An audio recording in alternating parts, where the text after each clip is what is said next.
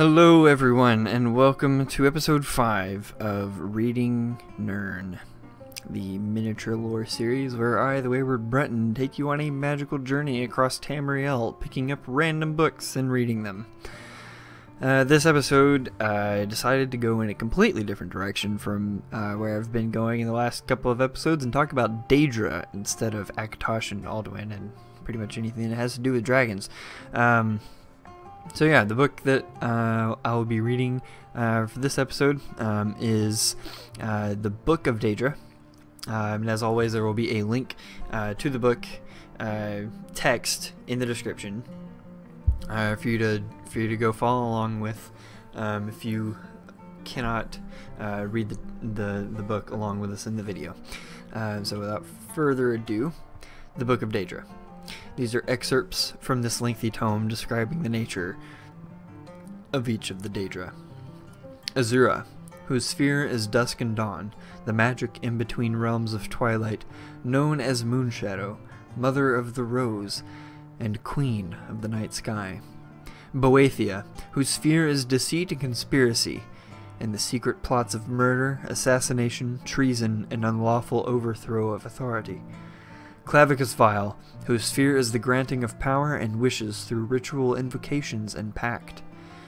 Hermaeus Mora, whose sphere is the scrying of the tides of fate, of the past and future as read in the stars and heavens, and whose dominion are the treasures of the knowledge and memory. Hircine, whose sphere is the hunt, the sport of Daedra, the great game, the chase, known as the huntsman and the father of man-beasts.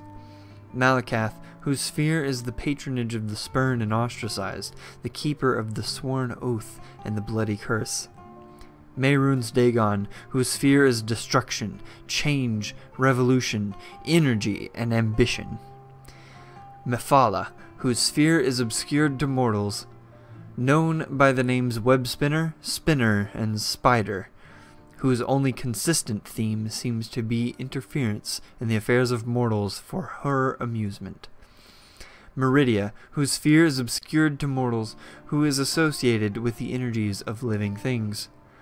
Molag Bal, whose sphere is the domination and enslavement of mortals, whose desire is to harvest the souls of mortals and to bring mortals' souls within his sway by spreading seeds of strife and discord in the mortal realms. Namira, whose sphere is the ancient darkness, known as the Spirit Daedra, ruler of sundry dark and shadowy spirits, associated with spiders, insects, slugs, and other repulsive creatures which inspire mortals with an instinctive revulsion.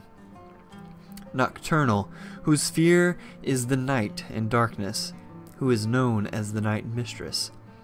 Periite, whose sphere is the ordering and the lowest orders of oblivion, known as the Taskmaster. Sanguine, whose sphere is hedonistic revelry and debauchery, and passionate indulgences of darker natures. Sheogorath, whose sphere is madness, and whose motives are unknowable. Vernima, whose sphere is the realm of dreams and nightmares, and from whose realms issues forth evil omens. Especially marked for special interest under the heading Malakath, you find reference to Scourge, blessed by Malakath and dedicated to the use of mortals.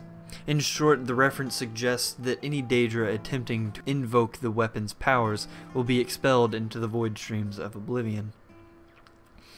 Of the legendary artifacts of the Daedra, many are well known, like Azura's Star and Sheogorath's Wabbajack.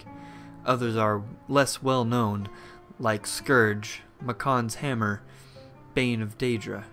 Yet, though Malakath blessed Scourge to be potent against his Daedric kin, he thought not that it should fall into Daedric hands, then to serve as a tool for private war amongst Caedith and Forsaken.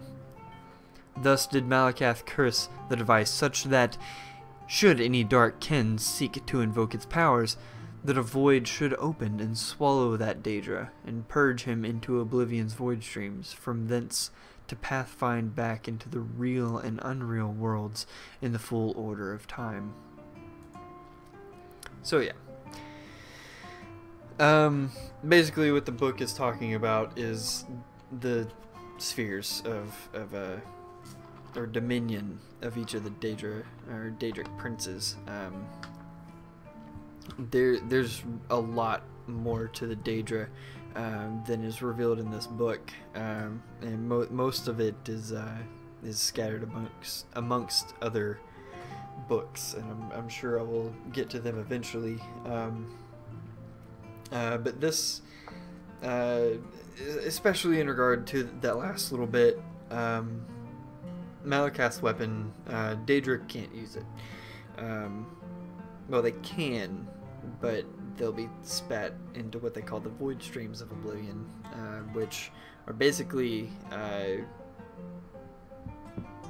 what is, or rather what isn't, Nirn or oblivion.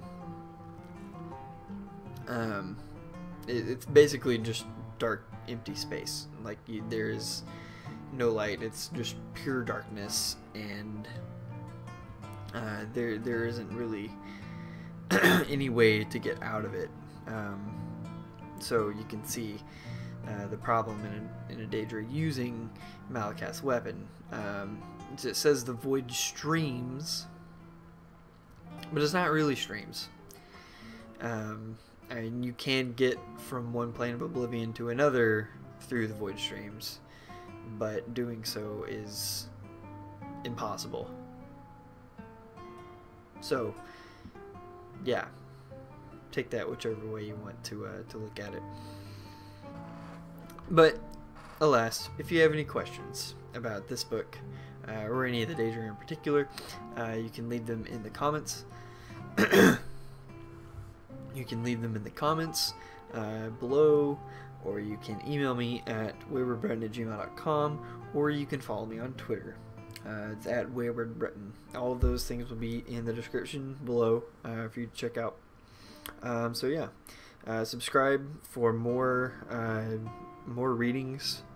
If you have any suggestions on books that you want to hear, please let me know.